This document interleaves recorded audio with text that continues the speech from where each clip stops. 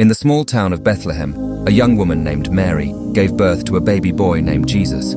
This was no ordinary child, for he was the Son of God, sent to save humanity from sin. As Jesus grew, he preached love, forgiveness, and redemption. He healed the sick, fed the hungry, and comforted the sorrowful. But his message was not welcomed by all, and soon he was betrayed, arrested, and sentenced to death on a cross.